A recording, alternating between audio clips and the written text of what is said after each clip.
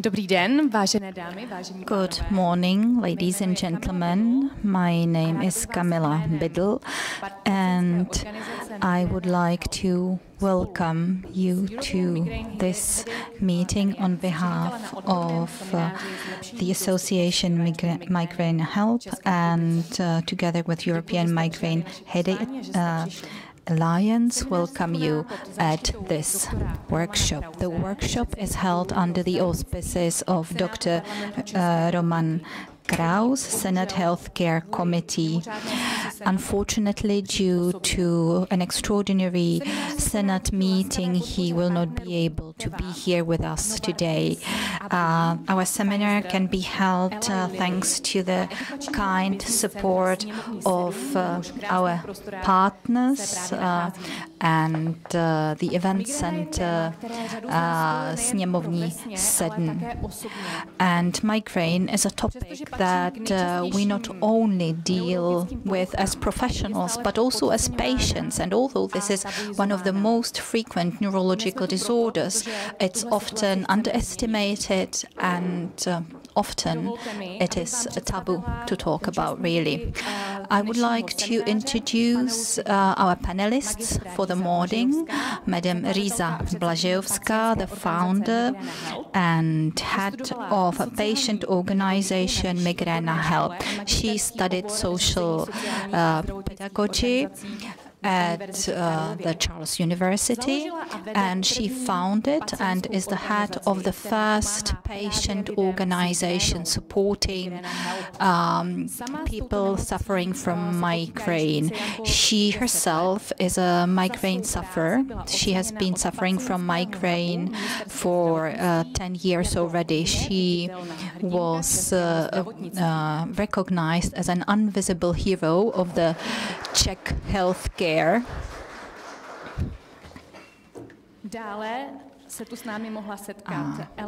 We also have Madam Elena Ruiz de la Torre, one of the premium advocates of migraine patients in Europe and globally. She is the head of the European Migraine and Headache Alliance, an NGO representing 33 organizations supporting people suffering from different kinds of headaches all over Europe.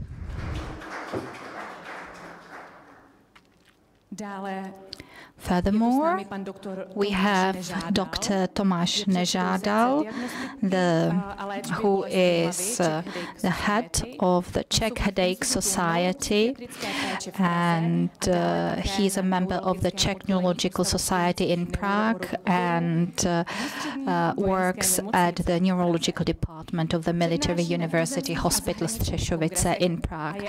He speaks at congresses in the Czech Republic and abroad, and he authored numerous articles and monographies. He's a member of the Czech Neurological Society, of the Czech Neurological Society of Jan Evangelista Purkyně, member of the Czech Society for Neural Physiology and the Czech Anti-Epileptic Society. Good morning. I also welcome Madam Jolena Marková. She is a neurologist, and for many years she has been specializing in treating migraine. She's the head physician of the Center for Diagnosing and Headaches of the Neurological Clinic of the 3rd Medical School of the Charles University and of Tomayer Teaching Hospital in Prague. She's also a secretary of the Czech Headache Society and a member of the International Headache Society. Good morning. And we also have Dr. Tomáš Doležal with us, who is engaged in clinical research, economy and technologies in medicine. He's a founder of EMHA Institute for Healthcare Economy and Technology Assessment. The organization supports research, education and building awareness concerning economy, healthcare, pharmacoeconomy and service results of medical care. welcome. And I would like to ask Riza for her introductory address. Welcome, ladies and gentlemen.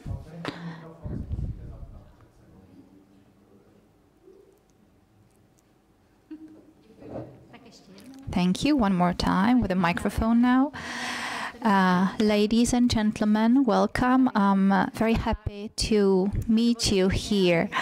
I would also like to thank to all of those who have supported this event, especially the European Migraine and Headache Alliance. This is the first time when we're working on a project as large as this one, and I'm very happy and grateful for this. I also want to thank to the Czech Headache Society for their kind cooperation on this project, and I would like to ask, to thank the agency CAC for supporting this project, and to all the sponsors of the event.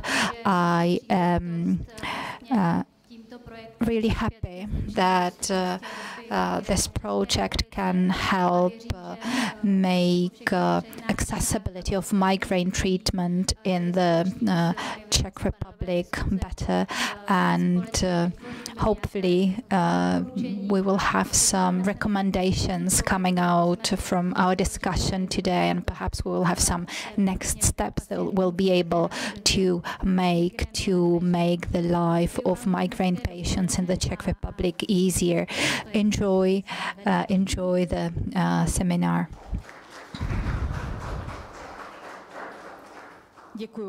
Thank you. Now I would like to ask Elena. Dobré ráno, doufám, že to říkám správně. Děkuji za pozvání, Rizo, a skutečně chci Rize poděkovat, protože odvádí spoustu práce pro pacienty s migrénou. Nemáte tušení, jak obtížné to je.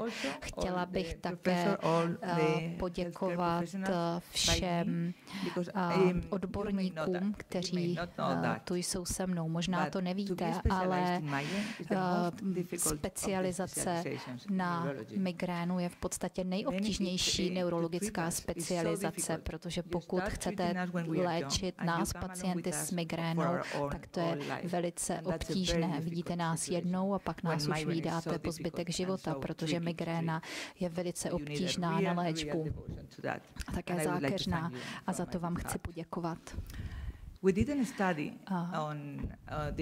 Naši studii jsme v rámci celé evropskou studii v rámci 9 zemí. Měli jsme přes 3000 respondentů a musím poděkovat pacientským organizacím. Byli to tedy již pacienti, kteří znali migrénu, věděli, v čem spočívá, a dostalo se jim léčby. Okay. Děkujeme, Eleno. A teďka bych Thank you for the brief introduction, and now I would like to ask Mr. Hoferek to show us the video with the greetings from Madam Dlabajová, who was not able to attend due to work assignments today. Good morning and greetings from the European Parliament in Strasbourg. We are in a plenary session this week, and that's why I cannot be here with you today. I would like to thank to the European Migraine and Headache Alliance colleague for making the life of millions of Czechs and Europeans easier, and I would also like to thank them for asking me to making this short video from you and being with you here. This topic is really important for me. Some time ago it was really impossible to say the word migraine out loud. I have been a migraine sufferer for years, and I've always been alone. I am not anymore. I have always understood that migraine and the life with migraine is difficult for me and for my close most ones. I have realized that speaking about migraine openly and frankly is not a sign of weakness. On the other hand, I realized that speaking about this chronic disease is an important part of working and living with migraine. And although this may seem to be very difficult, because we have to learn how to rely on ourselves, and many people feel stigmatized and lonely with their migraine. We have to learn not to fear to share our stories. That's why this conference is so important, and I'm really grateful to the patient organization to be engaged in this so much, in building awareness of migraine and destigmatizing migraine and helping us move forward. We're moving forward also thanks to the fact that the early diagnostics and treatment of migraine is being discussed more and more nowadays. People with migraine need enough information about their disease and enough information about how to tackle it. There's plenty of information. They are easy to reach. We just have to speak about it. And there are millions of us who suffer from migraine. In the European Parliament, I have many colleagues who are also migraine sufferers. And since we talk about it out loud, there's even a working group in the European Parliament discussing the topic and building awareness of the topic at the healthcare committees in the Parliament. I wish all of us who suffer from migraine a lot of strength to face it, be bold, and thank you for your attention. Thank you. And we have one more video. Okay. The video will come a little later. Now it's time for the presentations.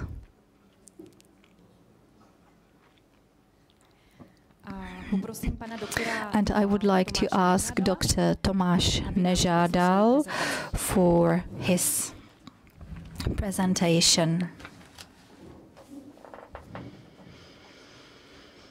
Tak, já se omlouvám, já budu stát takže takhle bokem, abych viděl na svoji prezentaci a pokusím se afiliace.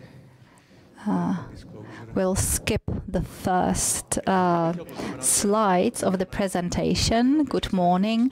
I have to say that migraine is really a very frequent disease. There are 17% of women and over 5% of men suffer from migraine, and it's the second most debilitating diagnosis in young women globally, because people suffering from migraine are incapacitated, really. If you're on a wheelchair, you can still work. If you are going through a migraine attack, you cannot do anything. There are millions of people.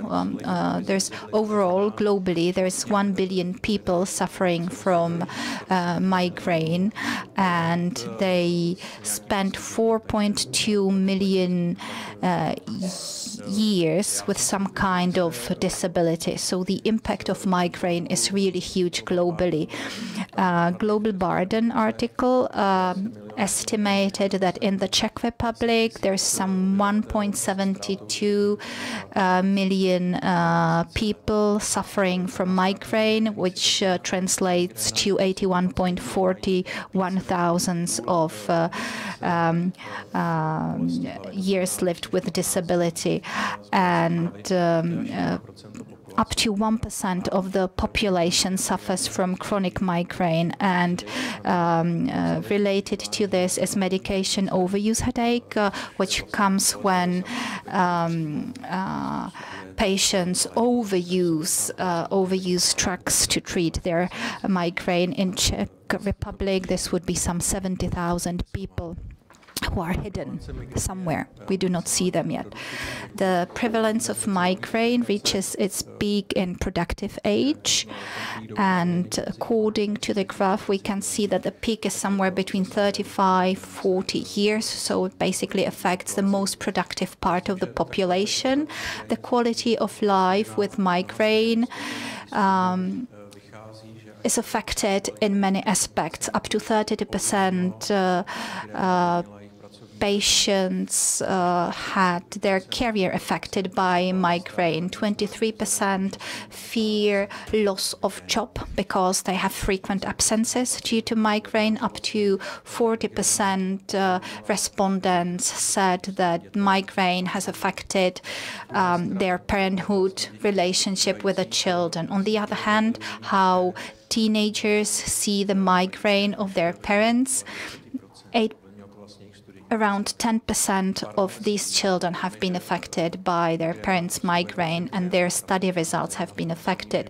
Partnership, almost 40% patients said that they would be better partners if they had no headaches. And family planning, 3% of respondents decided not to start a family because of recurring headaches. We have 2011-2012 data before the new treatment came, and the costs were some 1,200,000 euros per year per person to treat migraine. Most of these costs are indirect costs, and they are really difficult to calculate. There are different surveys, life quality surveys, focusing on different areas, but it's really difficult to calculate this precisely.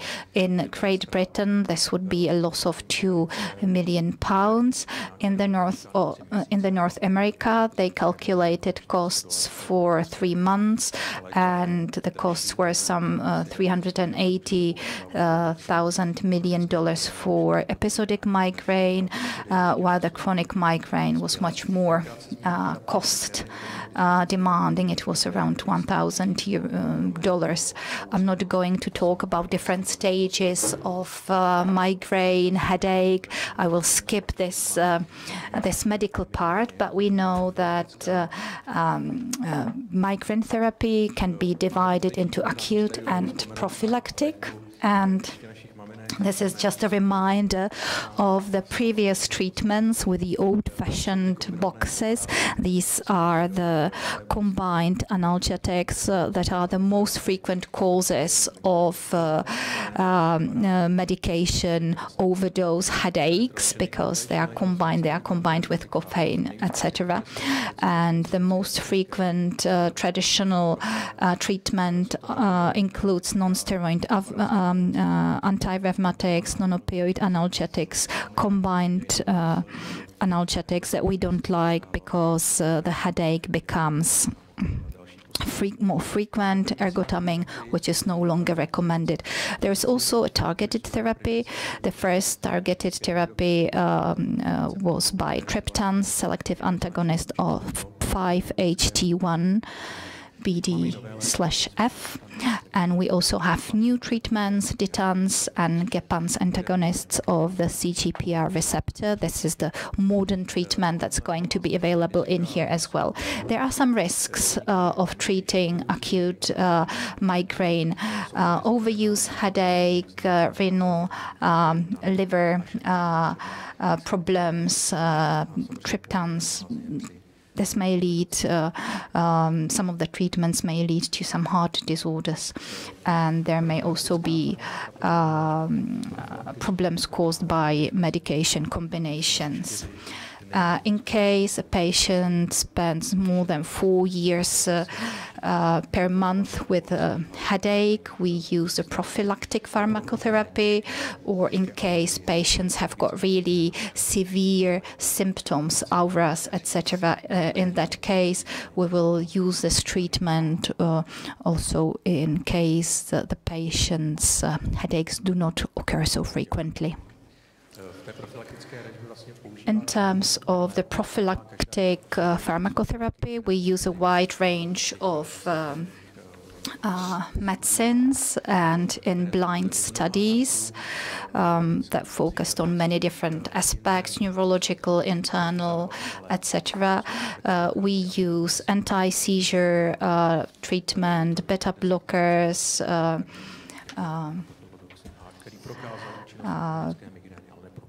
and other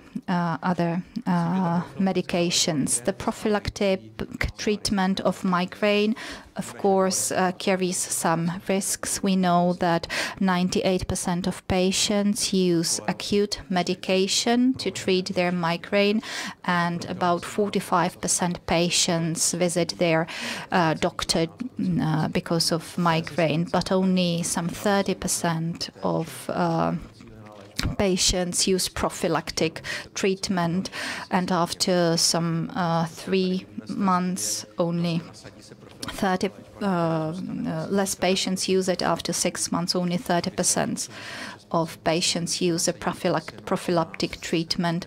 And here this graph shows the prophylactic pharmacotherapy. So we see that the conventional treatment is not really very efficient.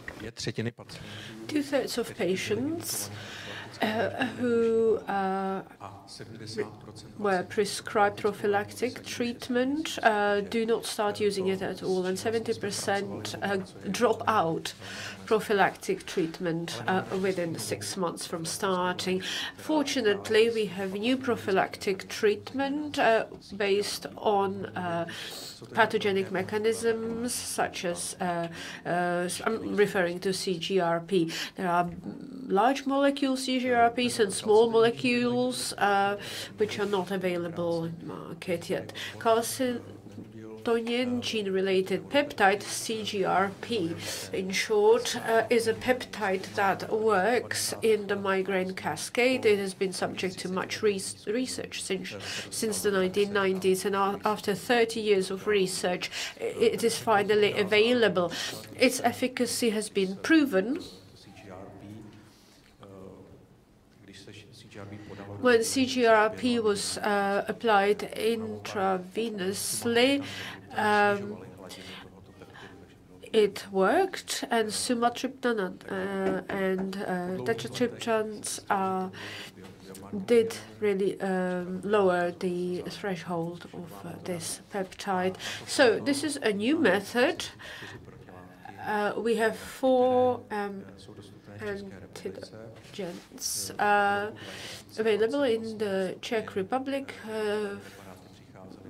They started arriving in 2020. Septtembe is reimbursed from public health insurance. Septtembe is humanized antigen. The remaining 3 are fully human or humanized too. The drug is administered after 20 days or a month. And Septtembe is once in 3 months. So, contrary to the medication available before, where people had to take tablets every day, with today's medication, it is enough to take it prophylactically once a month. The drugs were tested in clinical trials. We showed some indicative criteria on the basis of a recommendation from the European Society. In the Czech Republic, the indication criteria is fairly patient-friendly, more than 4 migraine days a month. Before it was also proven that one of the treatments available is an anti-epileptic drug. So these are the prophylactic treatment groups in the Czech Republic, because it is tied back to the treatment centers, to the clinic, as Dr. Markova will elaborate on later on. We have to have the treatments fully documented. Sometimes the drugs are phased out before starting another. In some other patients, we leverage the effect of the antigens, and then there is a break after a year, which happens for most patients because most patients relapse. How is the treatment terminated? We look back at the efficacy, how the drug is working after 3 months. If the criteria on the checklist are not fulfilled, the treatment is deemed ineffective. When the effect is only partial, we may add on top another form of treatment. We are also talking about antigen switch or swap when one active ingredient fails. We should be free to swap it for another. There is a relationship to a receptor or the other alternative. Contraindications are clear. Pregnant women or women planning pregnancy are taken off the drug. Also, other serious diseases are contraindicative. The Czech Migraine Society, Dr. Markova will speak about the antigens are in group 1 when the index increased with 20 to 91%, which and with a room for further escalation. Also, the number of suitable patients is around 23,000 in the Czech Republic, which is from the database of the Public Health Fund. But we know that prophylaxis leaves a lot to be desired in the Czech Republic. So they are under-medicated, the patient population. But we have about 25,000 patients altogether, patient pool. The centers, the clinics are in hospitals or outpatient clinics. All the outpatient clinics have contracts with VZP, the largest health fund, but their budgets are for around 15 treated patients on average. Budgets that are different, low and persistent. They are not increased. Migraine and headache centers are operating on in a similar way than the sclerosis treatment centers. We have now 27 centers out of 30 with 936 patients enrolled in the network, but Dr. Dolezal will speak about that a bit more later on.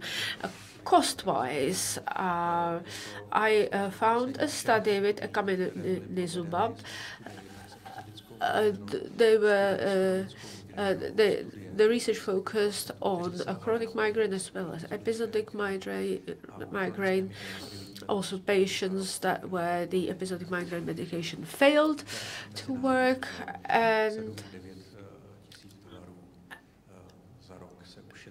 the indirect cost savings were determined at around $7,000 mark of saving per year when migraine is treated. So with that, I appeal for increasing and raising awareness of migraine as an issue amongst the general population, highlighting the prophylactic options that they are available. Also, because treating migraine after it happens is much more expensive. Cost of infusion, cost of more expensive drugs, etc. Also, furthermore, migraine is a debilitating condition. So it carries its cost at this level as well. And we know how to treat migraine, so the awareness must be raised. Thank you very much for listening. Thank you. The presentation was very dense. Thank you very much. Very informative. Now Dr. Markova will step up and take the floor. aby jsme vás viděli potom na záznamu. And please stand a bit more to this side so that we can see you on the recording. Good afternoon, or morning still. Thank you for coming, and I will brief you on how treatment and headache and migraine centers, diagnostic and treatment centers are organized. So the deployment, because the centers decide on the indication of the new biological treatments that are available. But when a patient is referred to the centers with the note, put him on CGRPs, it should not happen automatically. The centers should reassess the patient and set the course of treatment themselves. Certification is done by the Czech Neurological Society for a period of 5 years. And in addition to the motive of having truly experienced doctors deciding on the course of treatment, assessing the patient fully, centers also afford a certain hub of equipment and expertise, and they work out to be more cost effective in our view. It is not practiced everywhere in Europe, for instance, in Slovakia, in Germany.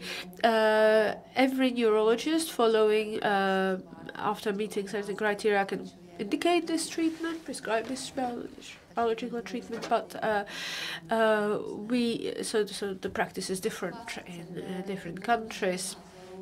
The network of centers, in our view, is sufficient for the territory of the Czech Republic. All regions have a center. This is a map from 2019. Those 9 centers started working in 1990s when triptans became available. At the time, it was the miracle treatment of migraine attacks, and some of us became specialists in migraine treatment and spent more time and looked more deeply at patients. At every center, it was 1 or 2 doctors. When the biological treatment became available, the centers found a new role. They should care for these patients on biological treatments. We have 31 centers. We have 3 in Prague, and more or less in every other region we have the biotreatment centers. There are also private clinics, but they are contracted to the health funds.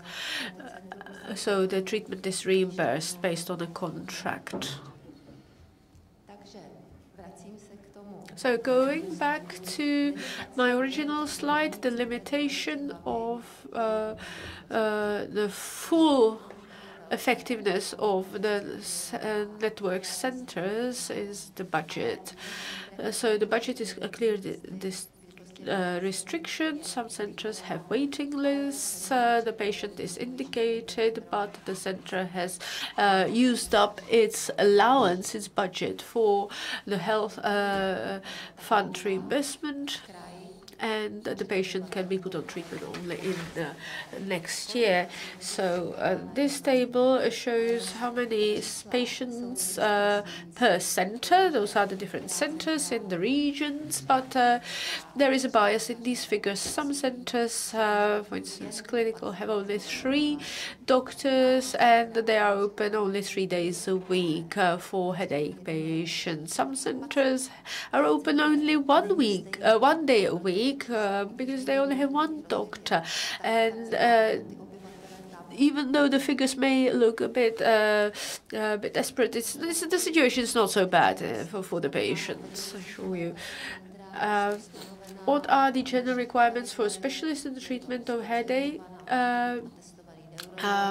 If he or she is prescribed biological treatment, they must be a tested neurologist. They must have long-standing experience in headache migraine treatment. They must attend at least once a year some further education events in the area of diagnostics and treatment. They must participate in the Centre BH activities. They must be very well versed in indicative criteria of biological treatment. They must be competent. Also on the prophylactic front, they must publish or lecture in the discipline. The scope of central care, basic diagnostics and differential diagnostics, pharmacotherapy in the whole scale of migraine treatment, including episodic as well as chronic. The centre must be aware of the advantages of indicating various forms of treatments. These antibodies are sometimes some antibodies are dissolved in the body, so they can be suitable for certain type of patients with other on other treatments or comorbidities. And we have some centers where the results were good, very good, because we had to explain everything to the patients. And where we did, the results were good. Where the center didn't, the results were not so bad. Now with the biological treatment, the results are improving. And this is a certificate that all centers have. The Center for Diagnosis and Treatment of Headaches. This is location. This is the expert in charge. REMIG register is something that's going to be covered by my colleague in a follow-up presentation. Now, patient journey. In the Czech Republic, there is no gatekeeping. Fortunately or unfortunately, perhaps not all patients know it. If they knew this fact, then centers would be overloaded. But I think most patients, or a large part of patients, stick to the patient journey as follows. They consult their doctors, who, if at all versed in migraine and headache issues, can recommend either a diagnostic test or triptans, because they work for some types of aches and pains. And if the patient has a migraine attack 2-3 times a month, and they are on sumatriptan, they take sumatriptan 3 times a month, then I think that's a satisfactory medication. If the case is serious, then the patient is advised to seek out a neurologist consultation and take the issue up with them. Other patients, some neurologists are also aware of prophylactic treatment options and indicate such medication. And if the problem is aggravated or more persistent, then the patient is referred to a center where they undergo a diagnosis. Their previous treatment is assessed if they were put on the right medication, in the right dosages, etc. And the center reviews the number of migraine events and the medication, and following the fulfillment of certain criteria, we may indicate a biological treatment to the patient. Our center does not have a waiting list, and if the patient meets the criteria, we prescribe biological treatment after the first consultation. But patients, they usually come unprepared. They do not keep a diary or record of migraine incidents, and we do not have anything in hand to show to the health fund that the patient meets the criteria for biological treatment indication. But then we work with the patient, we tell them what to keep, what to write down, and after 3 months we usually have enough in hand to put them on this type of treatment. Sometimes doctors, neurologists or GPs are dismissive of patients with headache or migraines. You know, they say, well, I get headaches too, or this time anybody gets headaches. Then obviously that does not help the patient at all. Some neurologist offices indicate preventative treatment through tested medication. The patient arrives with a list of 3 drugs that have been treatment, and none of them is in the evidence-based category. That is very difficult to explain that to the patient when you do not want to undermine the authority of your colleagues. Patient or sometimes buys out of pocket or over the counter combined analgesics, and they are not aware of the side effects, and they arrive for the consultation with the chronic migraines and medication overuse symptoms. And some patients are so bad in their suffering, you know, from the condition they request that they are referred to a center. Centers have restriction of the budget, as we saw, and as may not be able to put the patient who is a severe migraine sufferer the center may not be able to put them on the biological treatment center straight away. So sometimes the centers refer patients between themselves to another center which still has some budget available. There was a survey of patients on tryptase therapy. Some of them were on at least 2 prophylactics, and this is the result. In the Czech Republic, it was estimated in 2019, this was published, so prior to that, in the Czech Republic there were 23,000 patients meeting the conditions for indication of biological treatment. According to the statistics, they were not denied treatment, but these patients did not even make it to the doctor or to the center. This is another study we did. The center doctors, the doctors working for the centers, were surveyed.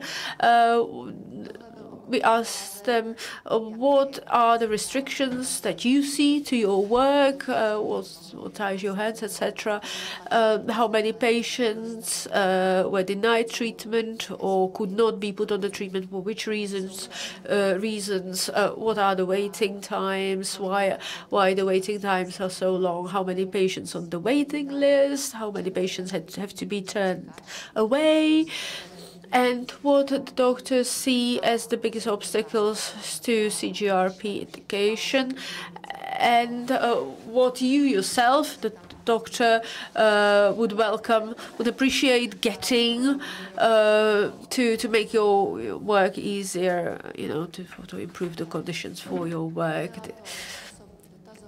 So it was a one-to-one questionnaire in 2022, and out of we sent the questionnaire to, it was a questionnaire form, I beg your pardon, and out of the 31 centers, 27 returned the questionnaire with answers. So the average capacity for CGRP is 170 patients. The median value is 100 patients. And the differences between centers are mainly due to how many doctors they have available. Now is the there was a question to the average annual number of patients that could be put on this anti-CGRP treatment. So the number is 102, the median is 50 patients. So somewhere between 20, so under 20 patients a year, between 21 and 50 patients, between 51 and 100 patients, 101 and 200 patients, and more than 200 patients per year. I mean, there were some centers that were so optimistic that they could treat over 200 patients a year if there were no constraints. I think that was the Brno center. I believe they were quite optimistic in that regard. The most frequent reason for not indicating anti-CGRP was failure to meet the indication criteria. Patients who are not on therapy long enough, or they were not disciplined, and also. So second to the failure to meet the indicative criteria, the center did not have a contract with the health fund of the patient, where the patient was registered. So those were the two main reasons. For instance, one of our centers was given a limit of 5 patients per year from one particular health fund. But I've heard that has improved. Waiting time for consultation. Here the results are quite satisfactory. Within 2 months, most patients get to a consultant, which is better compared to most of Europe. But staff shortages and center capacity were often cited as reasons. Some centers were able to see patients within a month from booking of an appointment. Between 1 and 3 months was more commonplace, because when when you consult with a new patient, it's much more. It requires much more time. It's much more time consuming.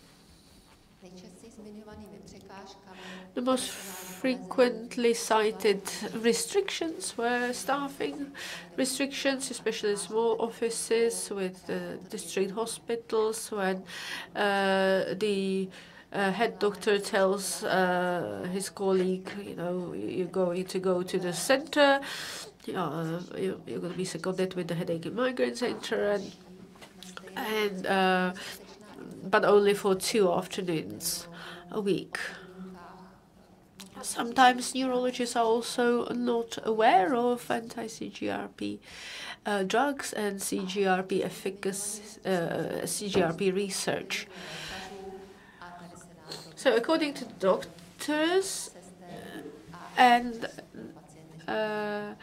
more doctors, more nurses would mean more time for patients with migraines.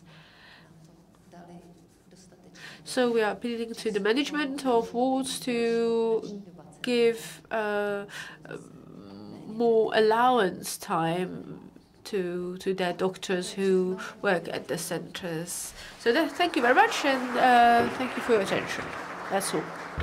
Děkuji vám, paní doktorko, za vaši prezentaci. Thank you, doctor, for your presentation and for the recommendations for patients. And I would like to ask Dr. Dolezal for his presentation. Good morning, ladies and gentlemen.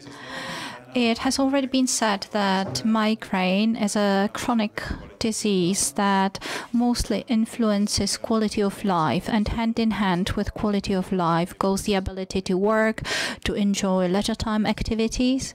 And it has already been said that the socio-economic impact should not only be seen or examined in the healthcare financing and costs, but also in the from the perspective of life and lifestyle. Absences at work, etc. There have been some studies conducted in other countries concerning the socio-economic impacts of migraine. However, they are really not transferable to other countries. So it's very important to collect data in a particular country. And thanks to our REMIC register, we have started collected this data, and we will soon evaluate it. And we also cooperate with a patient organization that is directly in touch with patients, and hopefully we will get data for them by mid next year as well. I would like to mention a few recent studies from other countries, and they clearly show that the impact on work life as well as leisure time of people suffering from migraine are really critical. And we can see that the load actually increases with a number of days, migraine days of patients, usually female patients, and this affects the work productivity as well as leisure time activity. From the economic point of view, we know that even the leisure time activity generates some value. So if someone suffers from migraine out of work, they cannot take care of their family, do the house chores, many other things that there are many other things that are affected and that represent a loss that can be calculated. There could be a value put to it.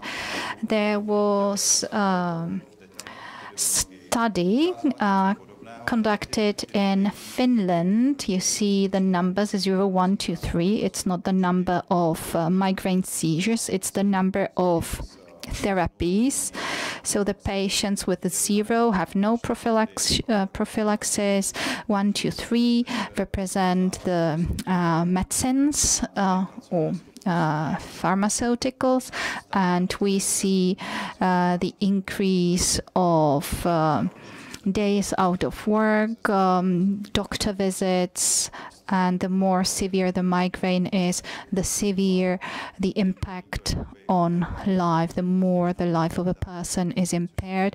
And this is not correlated to the success of the therapy, because we expect that with successful therapy, the numbers would decrease.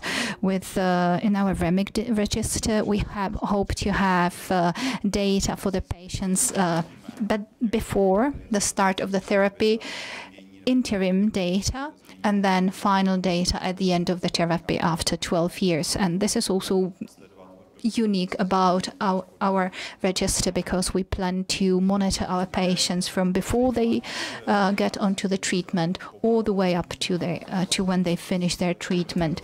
There was a similar extensive study conducted in Lithuania, Latvia, Estonia.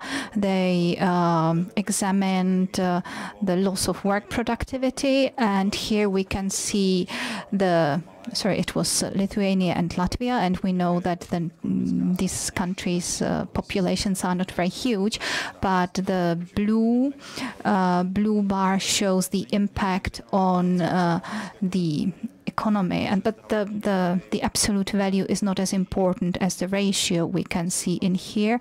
We know that these impacts represent like 1/3 of all the health impacts. So if you recalculate this to all the other aspects like socio-economical aspects, etc.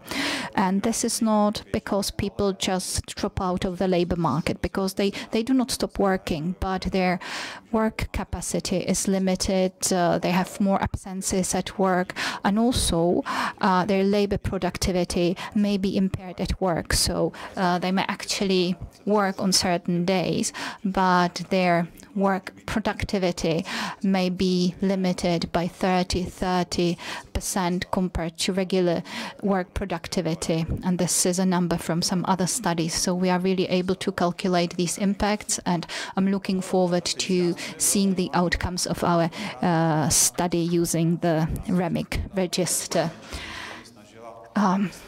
One Czech study tried to ascertain the epidemiological situation in the Czech Republic based on data from an insurance company, and they were looking at the prevalence, at the number of diagnoses and treatments that were reported. and the result was 1%. And this basically reflects how many patients are really out of the system in the Czech Republic. So there are dozens of percent, hundreds of thousands of people that were not taken into consideration at the time when this study was done. This is slowly changing, of course, because awareness about migraine is being developed. But in the past, people did not really know about the possible treatment. These are numbers from Finland, and we see that 7.4% women and 2.1% men were identified as having diagnosis of migraine. And from the socio-economic perspective, this is really a massive number. So we can speak of economy of migraine, which is really a burden on the entire society. And for the first time, I can show you the results that we got with the data from the REMIC register. And I would like to say thank you to Dr. Nežádal, because I know that there have been many moments when we were not quite sure that the REMIC register would really come to existence, but hopefully we have some numbers now, some data, and hopefully the register will start generating data not only for physicians and patients, but also for health insurance companies and the state drug agency, because I'm sure there will be discussions concerning extending the possible treatment. And we know that compared to the rest of Europe, even the Western Europe, the treatment of migraine is quite good and accessible in the Czech Republic. We just have to think about the conditions to access the new treatment and the budgets for the new treatment. So in 2021, we had just a few patients in the register. In 2022, we have over 900, almost 1,000 patients in the register now. The data is scarce so far, but hopefully soon we will be able to present annual or one-year data for almost 1,000 patients. 27 centers are participating in the register, and the structure of the data contains basic and personal information like age, the time or the date when the diagnosis was made, previous treatment, how the patient was treated before, what was the prophylaxis, what's the patient's acute medication, and we also monitor the effects and efficacy of the biological treatment to be able to document its efficacy. And I am happy that we really managed to put a lot of focus on the preparation of the patient service. So we're also collecting information concerning quality of life, labor productivity.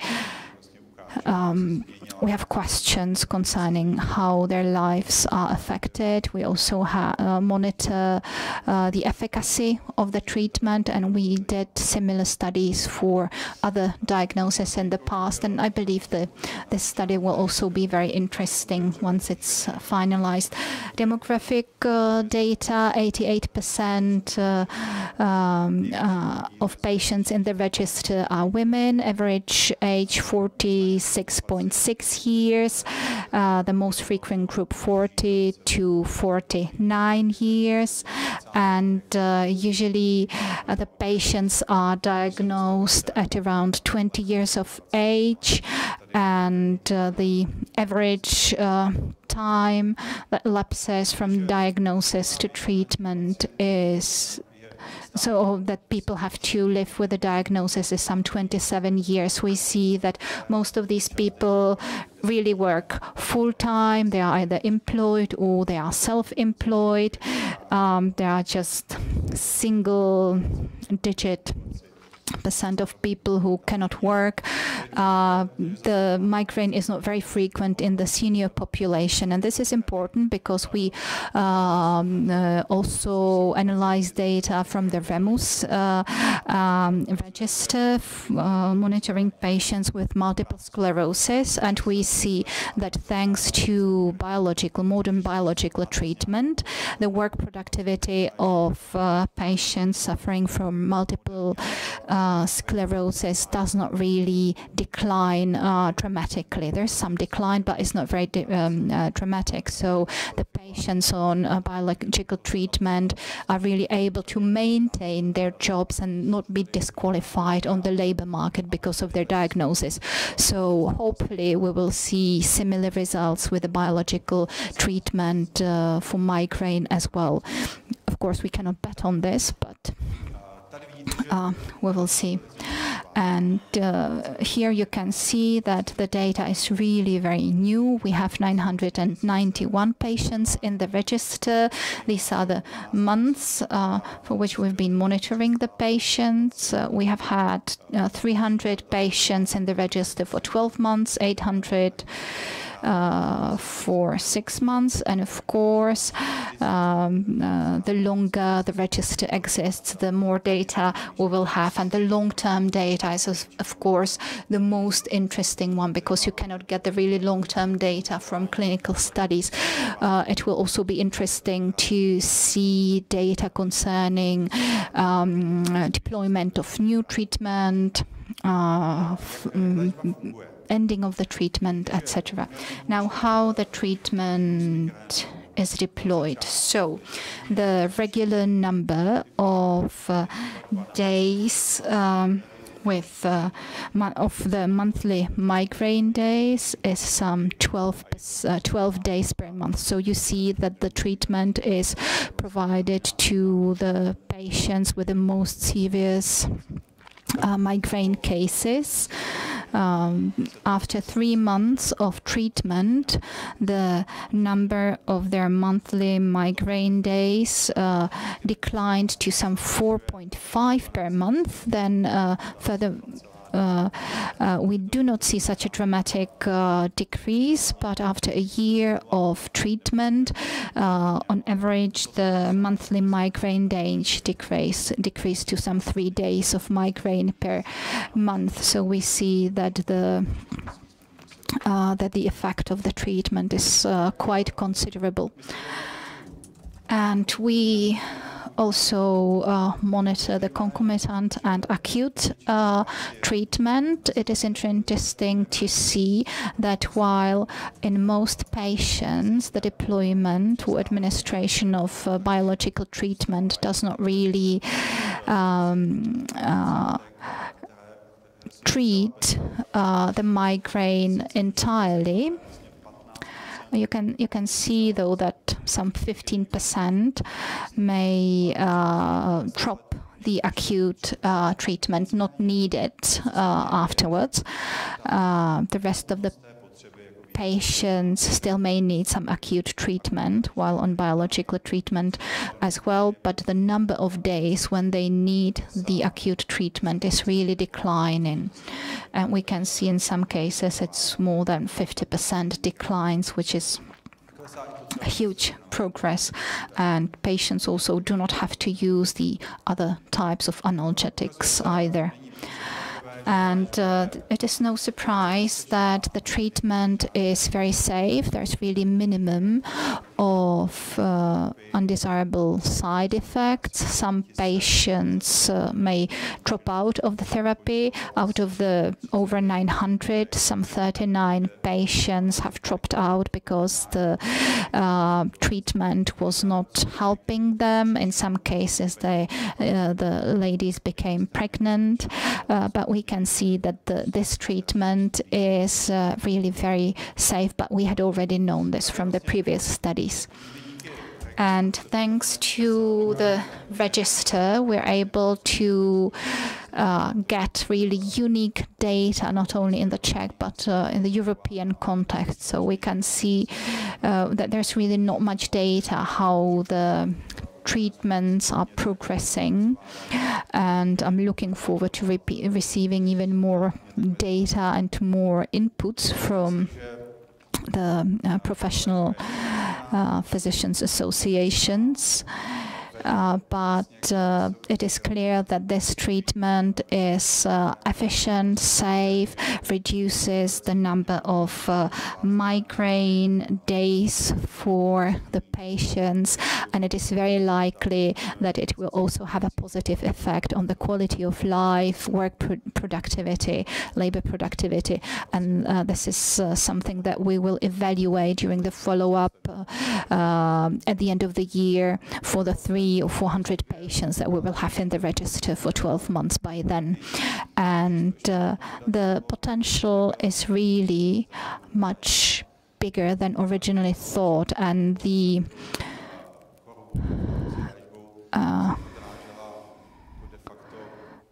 study that I'm referring to now was conducted before the new treatment became available, and we took into considerations patients that had some previous treatment, but now 2 years after the biological treatment is being deployed, the number may even double. And the study we conducted in 2020 indicated that many people cannot really or were not able to find any help within the healthcare system.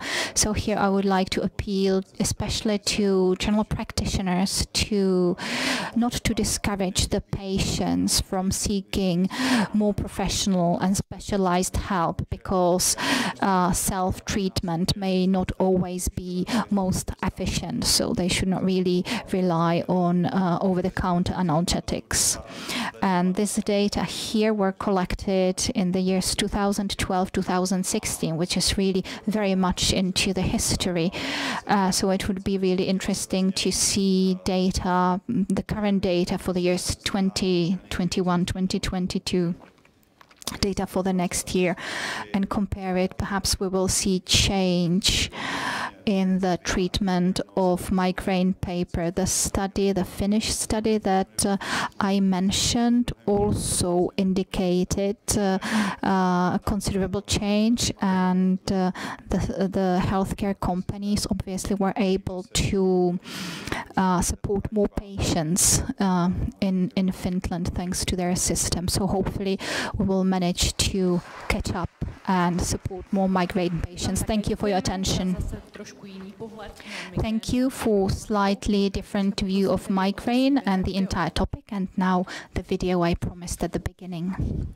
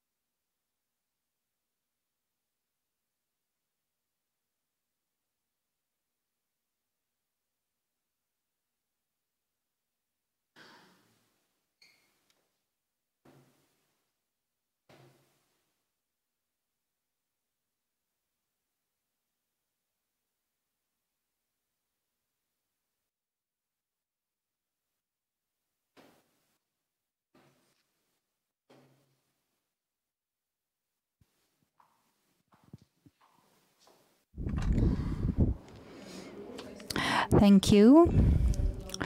So we've just reminded ourselves how 80 seconds of waiting may be unpleasant. And now I would like to ask Madam Elena to present the European study, and then I will ask Risa to speak about the study conducted in the Czech Republic. And after we're done, I will ask all the panelists to come back.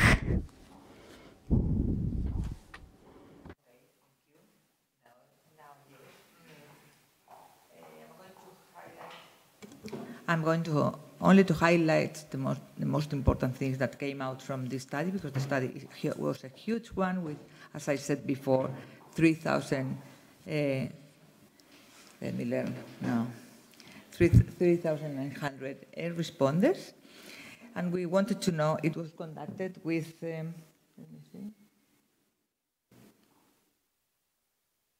It was conducted together with KPMG, because we wanted to do a real professional one, and in not so many countries, just to highlight the problem and the real burden of, at this moment, of the patients that already know that they have migraine. They are aware, and they are expert because they are through the patient organization, what was the best, their situation. Okay, then, too many things in my hands now. I always say that the best and most innovative treatment is useless if there is no access to it.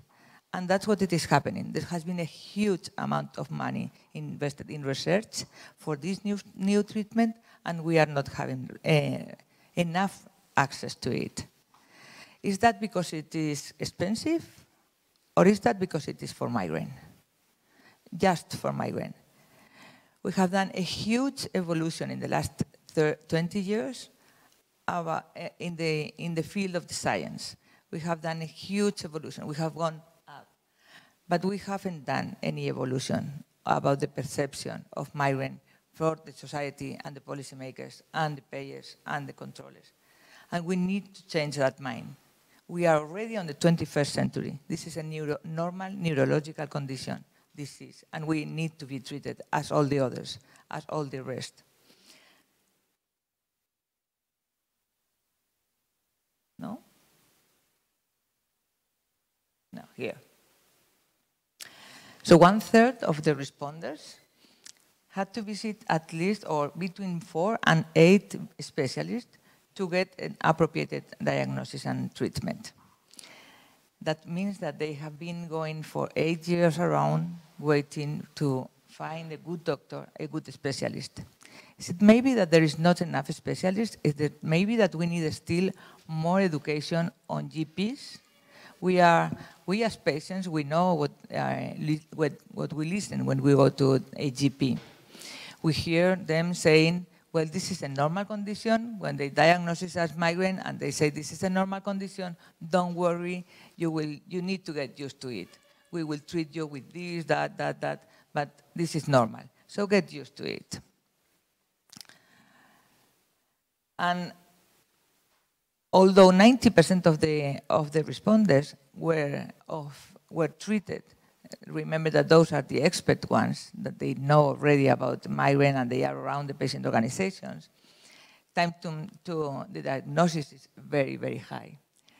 And we have here graphics by countries to compare countries. In some countries it is much, much higher than in others, but it goes from 3 years till 8 in Spain. I'm Spanish, that's why I say that in this, with that thing. And then, since the diagnosis, the first treatment that they receive, it's generally analgesics. This is, now I have a light, no? If we go here, we see that this, the first time the patients go to a doctor, they receive mostly analgesics. This is only the CGRP therapy. The second time, there is a little bit more of CGRP therapy, and then they start with specific prescriptions, such as triptans or things like this.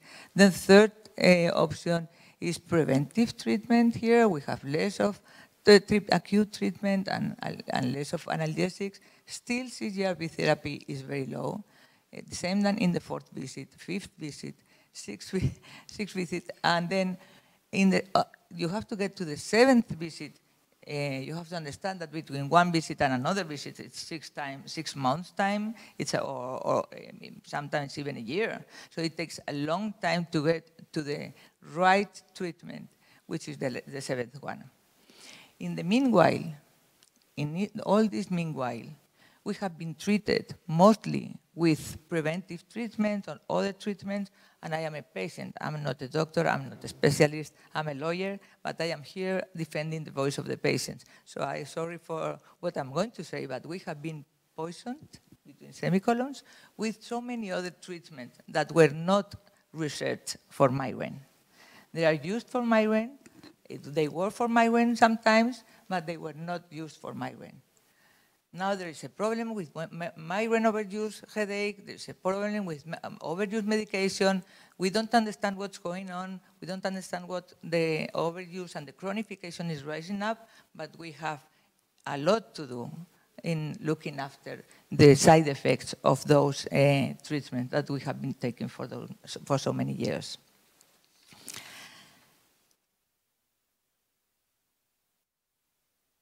Then the majority of those who do not take the anti-CGRP, as you were saying before, report that they don't take it because their doctor didn't mention it in a 26%, because it's not covered by their healthcare system in a 25%, or they are not eligible for a treatment yet, that's what they are told, in a 25%, or it is not even available in their country yet. I tell you that we really need it to cope with a normal life. For those patients treated with new CGRP therapy, 25% reported to pay their treatment out of their pocket. It looks like the healthcare system is not giving enough budget to the migraine and to those CGRP therapies because it's very expensive. If it is expensive for the healthcare system, what happens with the patient pocket? Is it not expensive for one patient's pocket? And we have to look and look for one and beg, and in many cases I have to tell you that we have to beg to get one of those new CGRP. We really know the patients, how difficult it is to live with migraine. We are normal people. We are not disabled people. We are normal people and we have a normal disease. I would put here an example that I had in mind the other day. For instance, dyslexia. And I look at the neurologist here. Dyslexia is a neurological condition, neurological disease. It came out suddenly, but in 10 years, those children were well diagnosed and they have support. They have support at the classroom, they have help, they are respected. In a classroom, there is one child with dyslexia, one with hyperactivity syndrome, and then there is one with migraine, which is not even seen, who has to hide himself because he has migraine. And he is told that he is putting it as an excuse not to go to the examination, not to study, not to go to the park. That's not fair. This is the 21st century, and we should have to be already well treated as everyone else. And then, despite more than half of the respondents reported the cost of the treatment, impacts to their finances, the 52%, they don't want to change it. They want to keep on having the last and most innovative CGRP therapy. They don't want to go back to the previous preventive treatments. Most of them didn't ask for a request, for a change, and only 24% couldn't pay it finally because it really becomes a big burden for one's family budget, and they asked to be changed. I think that, and this is, I'm going to talk this to Dr. Johanna, it's patients do not come well prepared very often. They do not fulfill those diaries, but they are not well informed at the GP. The first visit that we do is to the GP, And those GPs need to inform us properly. They should have to give us a proper diary, explain us very well how to do it, and then send us to a neurologist when we are very severe. But many of them are not well prepared to go to the consultancy of the neurologist. And let me tell you about this is the same that the other one. This is that the responders are willing to pay the new CGRP therapy, even if it is very expensive for them, and if it is if it's going to affect the family income. They need it. We need this new therapy, and it has been already demonstrated. We have already been seen that we become much more productive, less presenteeism and absenteeism, and it's doing very well, and it's the first time that we have a real good treatment for migraine.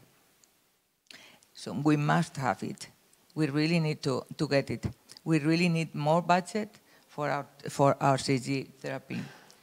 I was delighted to hear Dr. Thomas, because I see that you understand the problem. I see that you see that there is a huge socio-economical impact. I see that you have you have had a new register here, and you are getting data from there, which is a big improvement. And it's not the same in all the countries in Europe. So we should have to, you should have to teach many other countries, or we should have to export this register way of getting all those patients to many other countries to finally be able to count the amount of people that is affected, and to get the real prevalence and to get the real effectiveness of those new treatments. This is all. I don't want to be very long, but I want to make a call to action to you now, which is at the end of the session, please stand up in front of one of those roll-ups, this one or the one at the gate. Take a picture of yourself and post it on social media with the hashtag, I cannot say it in your language, but get impatient for migraine, or with any hashtag mentioning migraine, just hashtag migraine if you want, because we need to start talking about it as a normal disease. And it is hidden. We hide it. We patients hide that we are migraineurs because we are scared of the stigma that it has around, and especially at the workplace. 10% of the population in one other study came out that had been fired because of their migraine. And this is a huge amount still. So thank you very much for listening to me. And I give the... Děkujeme, Eleno. Thank you, Elena.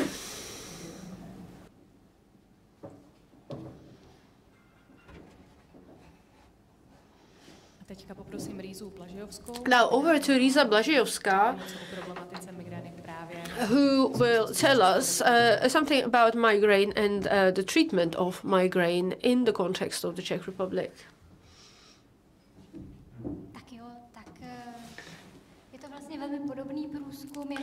We carried out a similar survey to that Elena had presented, but it was done in the Czech Republic. That's the main difference. The data was collected in the first half of the current year.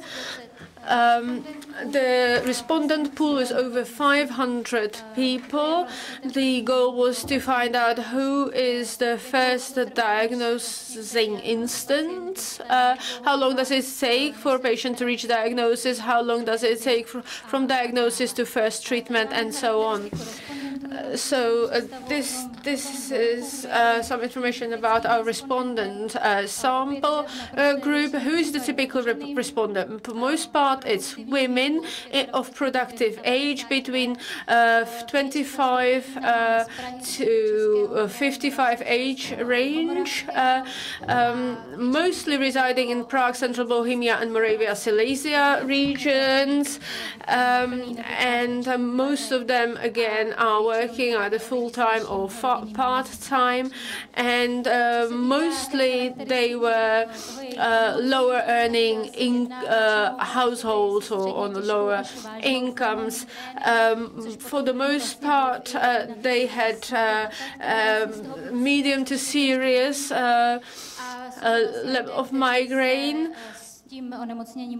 and they have been battling the disease for the most part of their life, or at least one third of respondents have had migraines for about 20 years, 1/4 of the respondents for 30 years, and 1/5 of the sample group have been migrainic for over 30 years. And the respondents were recruited from the network of contacts of our association, Migréna-help. So, I have written something down about the patient journey, how the patient passes through the healthcare system. The first medical doctor, the first consultant tends to be either a neurologist or a GP. And before the patient reaches final diagnosis, 40% of respondents had to see 3 to 4 specialists. 10% had to see more than 4 specialists, so that's years of waiting in the waiting room before you're diagnosed. Like Elena said, in some countries it's terrible. So it's either a neurologist, and to a lesser degree a GP who diagnoses, and then the central neurologist or a specialist neurologist are then in charge of the treatment. So this is how much time elapses from the diagnosis until the first treatment. We see that quite a high number of respondents had to wait many years before their first treatment. 1/4 of respondents waited anywhere between 2 and 5 years, and a not insignificant group waited for over 5 years. This is the drugs the medication they were put on while they waited. For the most part, again, OTC medication or triptanes. So they were at high risk of medication overuse, headaches, and other symptoms. We can see the prophylactic treatment here, and innovative treatment, which reaches them in later stage of their patient journey, because the patient journey through the system is, in the case of migraine, quite long. The treatment they are currently on very similar across the respondent group. OTC medication, triptanes, a small number were on biological treatment. But out of the 23,000 people who are suitable for innovative treatment, according to various studies and surveys and information that have been shared here. So out of those 23,000, only 2 to 3% are actually receiving biological treatment. But obviously in our pool of contacts around Migréna-help, patients are well informed, so their proportion, the proportion of patients on innovative treatments is proportionately higher. It's not the same across the whole patient population. Triptanes being the most frequently indicated treatment, but obviously there is a high risk of medication overuse symptoms, etc. Why? Then we ask the patients why they do not, in their own subjective view, have access to innovative treatment. Most frequently they answered they were stigmatized, their doctors were trivializing their subjective feeling that migraine or headache is not a severe enough condition to require medical intervention. Some mentioned prices, some mentioned or the centers, like about in the centers, the waiting time, the traveling distance to the center. But those patients who have traveled to the center, over a half responded in retrospect that it is difficult to travel for them to the center or to get to the center for a consultation. So how much do you pay on average for auxiliary migraine treatment, OTC medication, but also things like psychotherapy, physical therapy, alternative medicine, traditional Chinese medicine, homeopathic medicines? Because people try everything during their many years of patient journey through the system. So they try all various things, and often they pose an undue strain on their organism. Over 20% of patients had to switch treatment for migraine because they could no longer afford what they were on previously. They were they had to pay out of pocket or co-pay out of pocket for some types of triptane drugs. About 1/3 stated that migraine treatment as a package, as a whole, impacts on their family finance. And if they were put on effective treatment early enough, they should not. They could certainly save themselves some of that cost. So those are some patients' stories, the wishes the patients voiced. Most of them would like to find an effective treatment for their condition, be more productive at work, be more integrated in the society. And those are individual patient stories.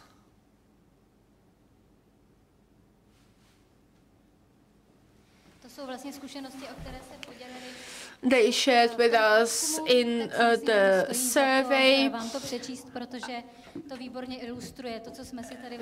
It illustrates very poignantly most of the points I communicated in my presentation. And obviously, it's best to underscore something with a story. It's the best way to remember something. So here, a woman with a chronic migraine, she's from South Moravia.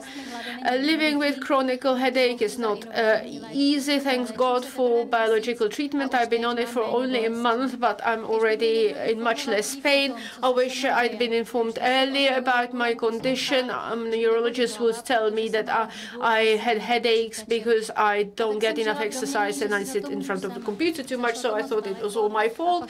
It all went too far. And through overuse of analgesics, I put myself into a terrible state. I suffered pain daily. I was just surviving. I was not living, and there was nothing I could do. I didn't have money to buy innovative treatment out of pocket. So I had to, all I could do was to wait and hope, and I wouldn't wish it on anyone. Thank you for what you are doing. Josefina, medium severity migraine from Prague. Time availability of the doctor and their approach to preventative treatment is the worst. GPs do not know whether they can prescribe something or they do not believe me. I've been waiting for a consultation with a neurologist for at least 3 months. And they have not been even answering calls lately, answering telephone. Simona, chronic migraine. I've been suffering migraine for years. Last year, I've had more than 20 seizures in a month. My doctor was not understanding at all. That was the worst. And also the neurologist that who told me that you're migraine, so get used to it. Nobody told me that there are centers for headache treatment where they could help me. And I came across Migréna-help only by chance, and I'm on biological treatment now. Petr, chronic migraine from Prague. It's a big difference in the numbers before biological treatment, when I was in constant pain and over 20 migraine days a month, and I had to overuse analgesics and complemented with physiotherapy, psychotherapy, nutritional supplements, and it all cost me tons of money. Now I'm on biological treatment. My frequency is lower. The cost is not so prohibitive, and I learned about biological treatment from you, so you changed my life, and thank you very much. So this brings me to the very end of my presentation. In summary of what I was trying to get across, our typical respondent here, a woman, productive age 25 to 59, 43% responders sees between 2 and 3 specialists before they are diagnosed with migraine. 11% had to see more than 4 specialists. 24% of responders wait between 2 and 5 years for their migraine treatment. 24% wait for more than 5 years. The most frequent treatment are OTC, analgesics, and triptanes. Innovative treatment, preventative or prophylactic, is available to 20% of patients, but note they are from patients in the contact network of Migréna-help, but the overall population, is between 2 and 3% of suitable patients receive biological treatment. Innovative treatment are the most said to be the most difficult form of treatment to get. For more than 50% of respondents could get to the center or found some difficulties in getting consultation with the center. When they get there, 93% of those who are on innovative treatment see their health improve. 90% of responders switched migraine treatment at some point during their life because of the cost, and for 34% see that their migraine treatment cost-wise impacts on their family finance.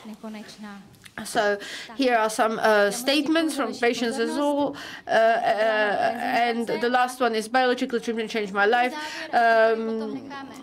Only the journey to get biological treatment seemed endless. So those are recommendations based in our data and experience of Migréna-help. I hope this will lead us on the way to greater availability of innovative migraine treatments in the Czech Republic. Those are the general steps broken down into individual action points, describing or reflecting upon each aspect of the healthcare system with a view to speeding up the patient journey, so that more patients get on the treatment sooner, saving costs to themselves as well as to the whole society. So, well-organized care, lege artis treatment, political support for availability of effective treatment, education of medical and non-medical healthcare professions, improving information or awareness of the patients and the public at large, and the migraine map of care availability, so you could see where the centers are, where the gaps are that need to be bridged over, where the patient population concentrates, so in order to be able to scale up the system to the current need. And last but not least, action steps, GPs that correctly diagnose and do not underestimate the patient's conditions and feelings.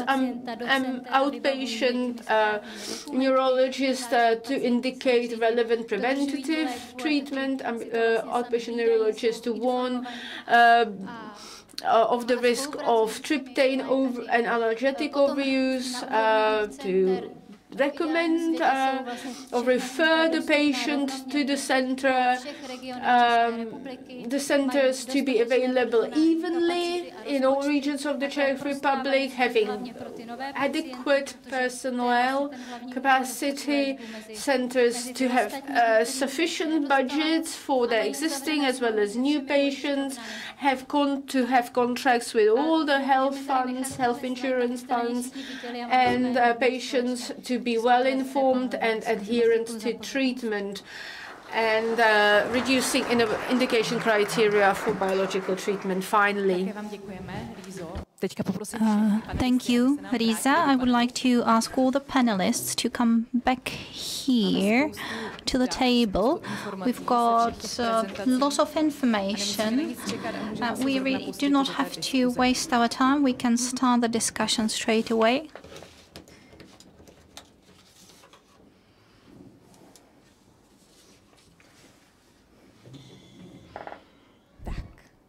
So, we have a microphone here that we need to be using for the discussion. Just raise your hands. But I have a first question for Risa.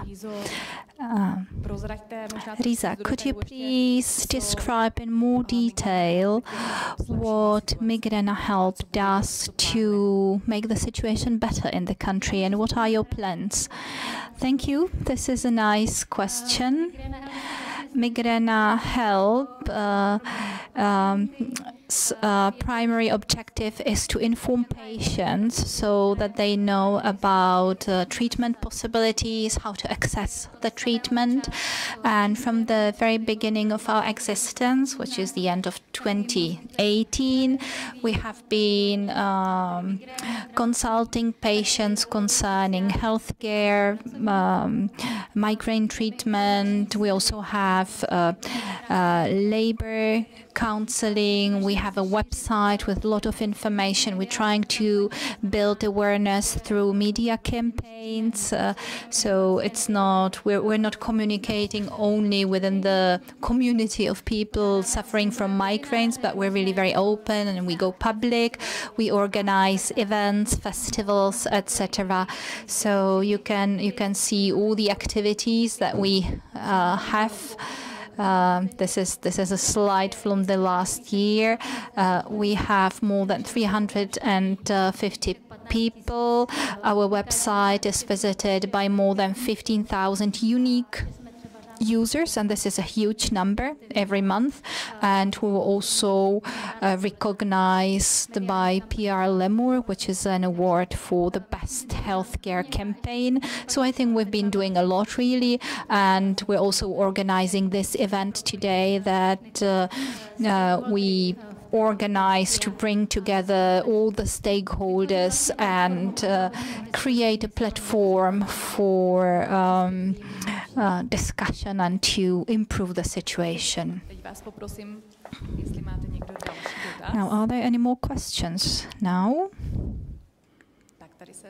We have a question.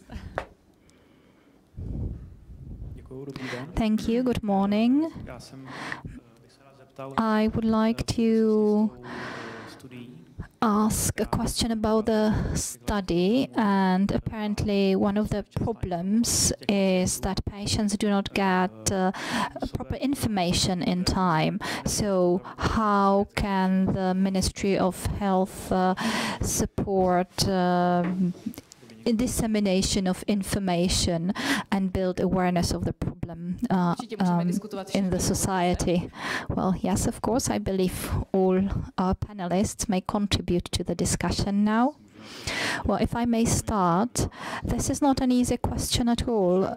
In terms of building awareness, of course, the ministry can provide some grants. They also have a patient portal, but their options are really very limited.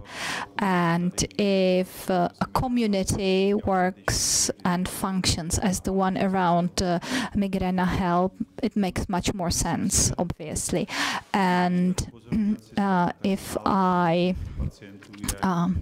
when I observe the system, I can see that the first contact point for all the patients is their general practitioner. And this is the right thing to do in the Czech Republic. But I think there's a huge debt in there as well, because the motivation, education is lacking. So perhaps this is a question for health insurance companies, if they could perhaps work more with the GPs to increase the quality of care, because we have other programs for other diagnoses in other areas. And this is not just about availability of the treatment, of the medication, but the entire system has to be aligned really. And I may be observing availability or progress of availability of modern drugs to treat other diagnoses. And it's usually not so much about money. It's really about patients not coming from the, not being moved through the system to really reach the best specialist for them. So I think building awareness is one thing, and then readiness of the healthcare system is another. And I think right now I see a problem or lack of engagement with the GPs, really the first of contact for the patients. Well, I think this was a question for us as well, for our society, what we can do for patients as general practitioners. And of course we organize events, but only certain group of general practitioners come to our meetings, those who want to get more involved, who are interested in the new information. So we somehow can disseminate the information among this particular group.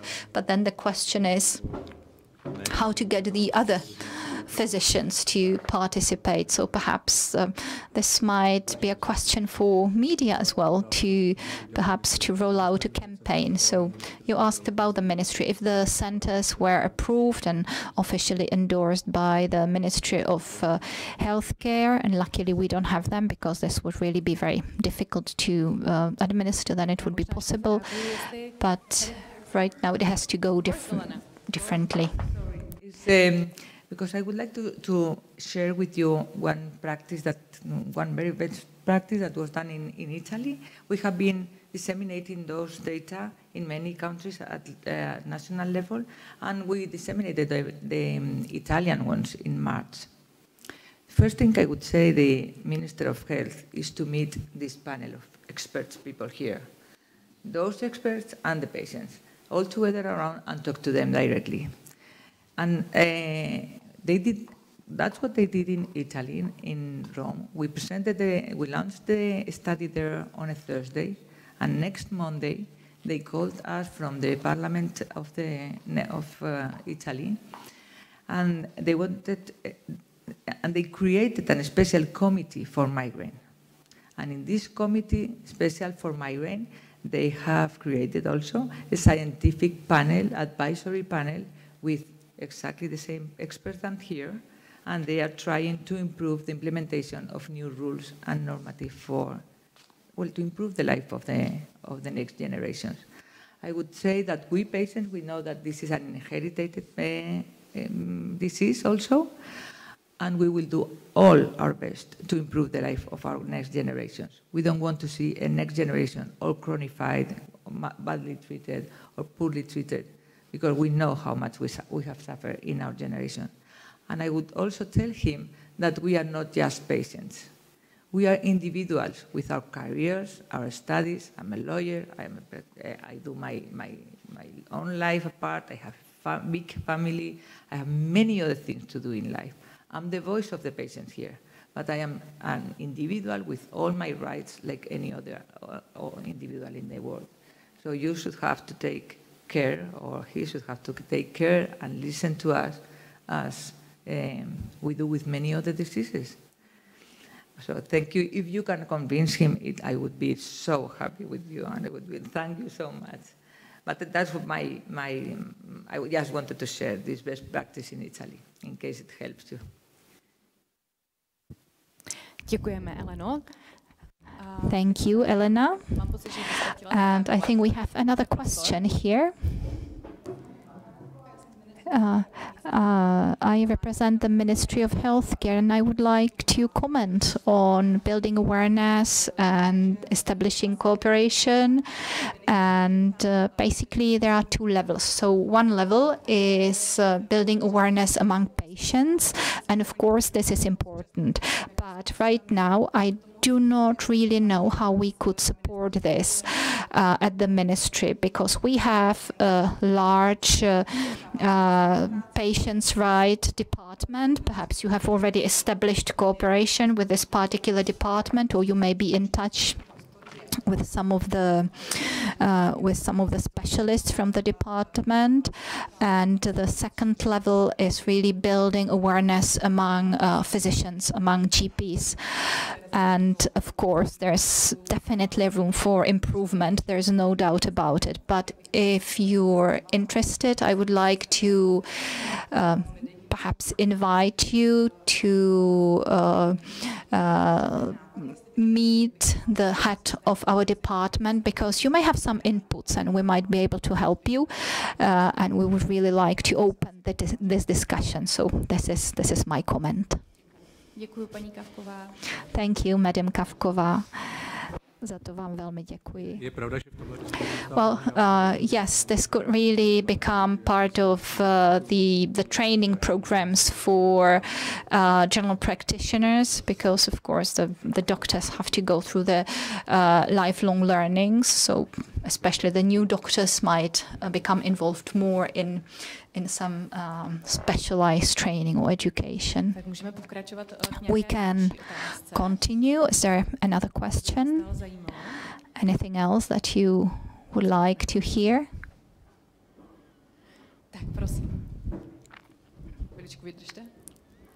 Just a minute. We need to wait for the microphone.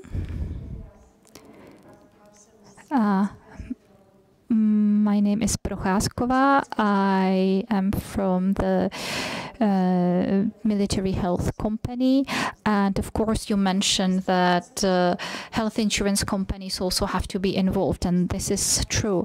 However, with the increasing number of the centers, it's a little more difficult to find budgets, but Dr. Nežádal and Dr. Marková showed the maps in their presentations demonstrating or illustrating the number of centers and their personal and patient capacity.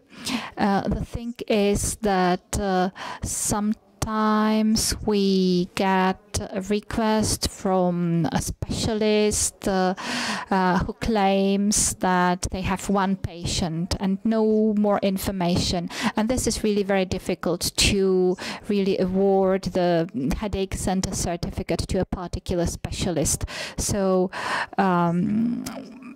could you please provide me with your presentation, because it would be useful for us. The data that you present would be useful for us really in deciding on certifying or supporting other centers or other specialists who would like to engage in migraine treatment. So I will leave you my card, and I would really be grateful to get your presentation with all the data. This would really be helpful, and this would I could also share the information with physicians, because it's really about discussions between specialists, health insurance companies, the ministry. So we really need to discuss this at all levels. This is the great thing that you're doing. I personally know people who used to suffer from migraine, and now with innovative treatment, they are really happy. I have 3 colleagues personally who started using the innovative treatment, and they really find it to be a miracle. And we know that migraine can really disqualify many people from living their lives. So I will do what I can to really get the information or take the information from here to our health insurance company. Thank you very much for the question. Of course, we can share any presentation, and the number of the centers hasn't changed for 2 years. So if you look at the Czech Headache Society website, you will find the numbers there. And we had discussions with the Association of Healthcare or Health Insurance Companies 2 years ago, and after that we've only been discussing the budgets, individual budgets, and the problem is that our budget does not really increase, and there's a group of patients that we take care of, and we know that some 60% of patients remain on the treatment, but the budget does not increase at all. We would like it to get somewhat bigger so that we could get more new patients. Of course, it would be better for us if we could accept more patients, and this is especially a problem we have with the military health insurance company. So the budget we have from this particular insurance company hasn't changed for a long time. So this is not about the military university hospital. It's a different. It's one of our centers is really trying to ask for more money, and we're not able to get more money, so we cannot accept any new patients, basically.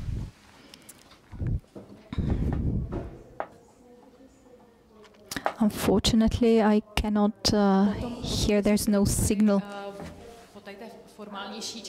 So after we close this formal part of the meeting, we can continue in the networking during the coffee break, and you can talk to the colleagues here and exchange your business cards. I'm wondering if there are any more questions, and I know there are representatives of the State Drug Administration Agency, and I'm wondering if you find the information that you've just learned useful, but we may have another question now.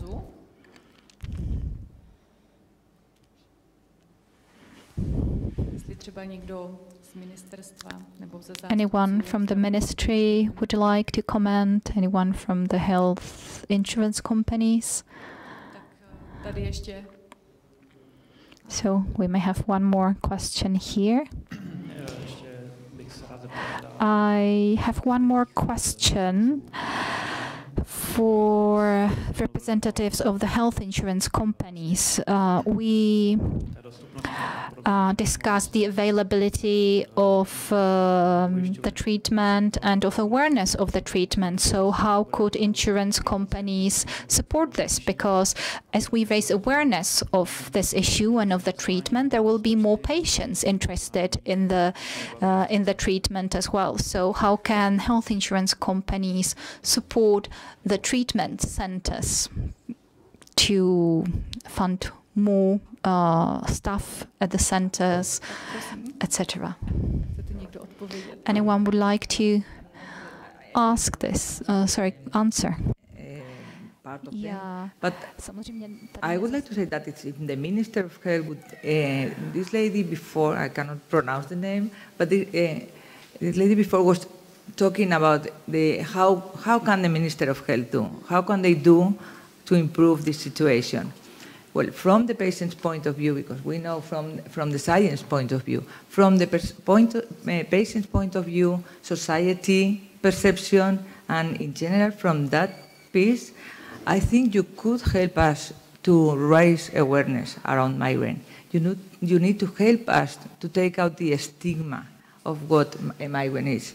Migraine is, we are sometimes now saying to patients that they have a disabled neurological condition. That's creating more stigma to them, to the patients. It's very good message because it's the truth for science, but it's very bad message for the population or the policymakers because they get scared and they get hidden and they want to say, I have friends of mine that have suffered forever migraine, and now they come to me when they hear me saying that this is a disabled neurological condition, and they say to me, no, I don't have that thing that you say. I don't have migraine. I have another thing, but mine is not disabled. I'm not a disabled person. They don't want to be seen as disabled people. And this is a huge stigma. And if you think about it, nearly 20% of the population suffer migraine or has a migraine type of brain, but they are not anywhere. When, they only approach you when you are in a meeting or in a wedding or in a round table or wherever, and then they start telling you, oh, myself, I suffer migraine, don't tell that to anyone. My son, my cousin, my neighbor, all of them have a relative, have someone around with migraine. I've been talking to one minister in Spain, and she had migraine, and I knew that because she was, sometimes when she was reading the papers, in several occasions, she had to ask the assistant to come and read the paper for her. And then I approached her and I said, what happened to you? Don't you feel well? What happened? Well, don't say that to anybody. But I had an aura, I started with migraine, and I had to take a pill, but please don't use it, because everyone will use it against me. Because we have this aura, we have this situation, and migraine is seen as a disease for weak people. It seems that we are always complaining because we have headache, we are very weak people, we don't cope with the situation, and this is, for me, this is all the opposite. Migraineurs, and I don't know if any one of you suffer migraine here, are superheroes. They suffer migraine hidden at their houses. It's completely invisible. The disease is completely invisible. You don't see it. When I have a migraine attack, I will stay at home and will live out of my house when I feel a little bit better. My migraine attack is gone. But during my migraine attack, I will be completely hidden and I won't show my face or my vomiting situation or my disgusting situation to anyone. And when you see me, it's over. So you need to trust what we say, that it's so difficult to live with it. And those people who suffer migraine, they carry on their house, they study, they go to school, they get married, they go out with friends, we have tried to have a normal life, hiding our migraine disease, but living with it. We're living with this condition. And we are really conditioned by it.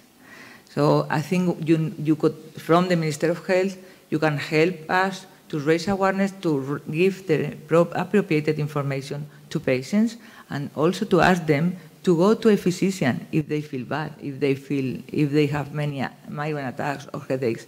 Go to a physician. Don't self-treat it. Don't start taking all the analgesics that you have around, that everybody tells you to take, that everything, because that's the wrong way to go. Go to a good physician, good GP. If you don't like the one that has treated you, go to another one until you find the best specialist on migraine. I think that's the only way at this moment to get an appropriate treatment. Paní doktorka Marková se chtěla k tomu také vyjádřit. Dr. Marková wanted to speak, if I may, on the subject of the ministry. Multiple sclerosis has a ministry-certified network of MS centers, which has the network, or the centers in the network have standards for numbers of days they have to be open, how many doctors have to be working there, and so on. And it is a subject to inspections. So when you're certified as a center, you have to meet a certain threshold.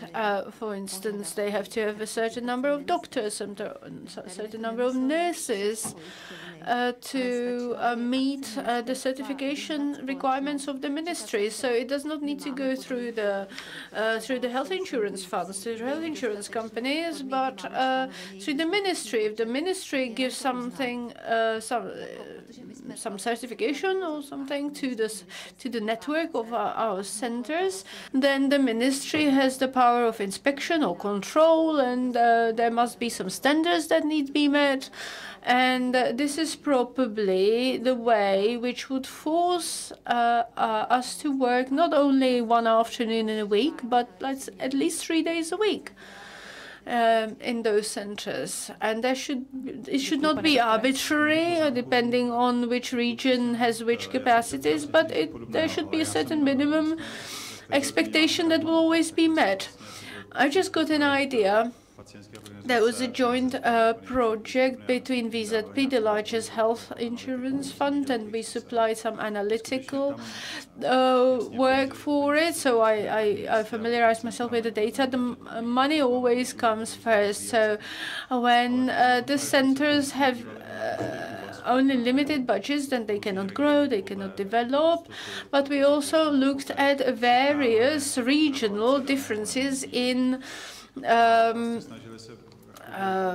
numbers of doctors working there, and on the licensing of new centers, and which specialties are underrepresented. For instance, and then it opens up space for a dialogue about which neurologist offices or neurology clinics want to become such center, and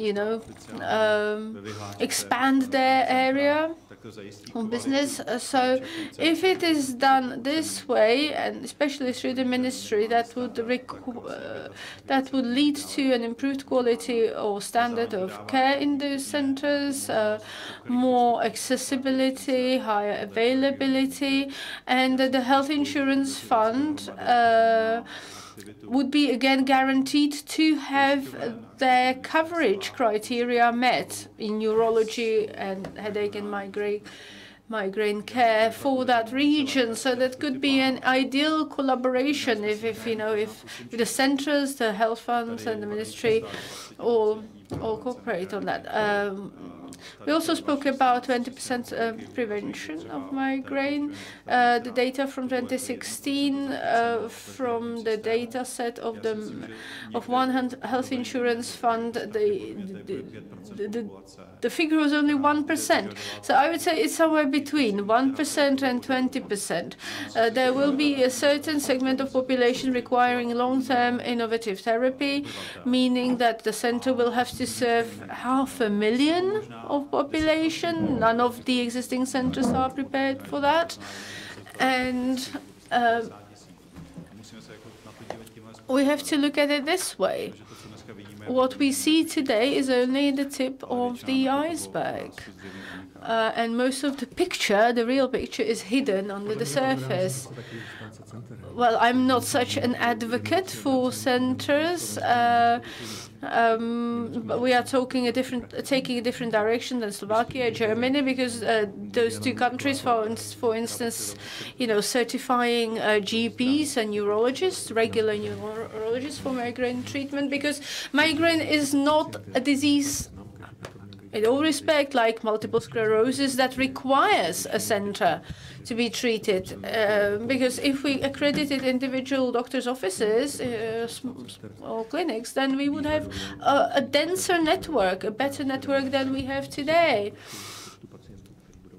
And that would be more equipped to take care of the numbers of patients. And this, I'm not calling for the centers to be abolished, but the centers could then would not be so overloaded with routine work. So I'm calling for kind of a hybrid model and a different approach to care, because, for instance, multiple sclerosis has about 12 centers. Rheumatology centers are about 50 in the country. Just for comparison. Going back to my previous question to Madam Storova, the data that you've heard today, did you find the data interesting, the data from the survey by Migréna-help, and what would you do with it, with the data? Going forward. Thank you very much. I'm happy to have listened to all the presentations. They were all very interesting. Let me approach this on two levels. One, patient organizations. We, the State Institute for Drug Control, cooperate with patient organizations. We have dozens of memoranda signed with them, and once a year we hold a grand patient organization open day at our institute. We invite them all those patient organizations. We probe with them beforehand what they want to discuss, what issues they want to put on the table, etc. Then we, based on that, we prepare 2 or 3 presentations, and then there is a big Q&A part. And the second level, the more difficult one to approach, is medication, drugs. Monoclonal antibodies, that's now available in the Czech Republic, this kind of treatment. I'm very happy about that. Any new information, all new research or data, please forward them to us. If I'm not mistaken, for the migraine treatment and the monoclonal antibody treatment of those, we are doing an in-depth review to amend the indication criteria, so that's in progress, and all the clinical pharmacological studies and data will be collected in one place. I hope to have enough evidence to do something, to make changes to the present set of criteria. Well, obviously I cannot promise anything. I can only express my personal hope. But if when we get a request for additional data to be included in this review, we're happy to accommodate that. Thank you very much. Anybody from the audience, perhaps? Or Elena?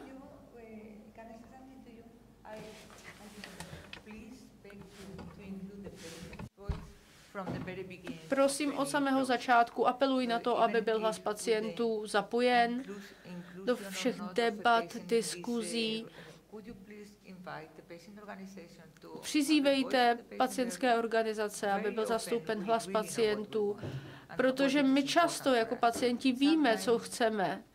Jde o to mít kde to říct.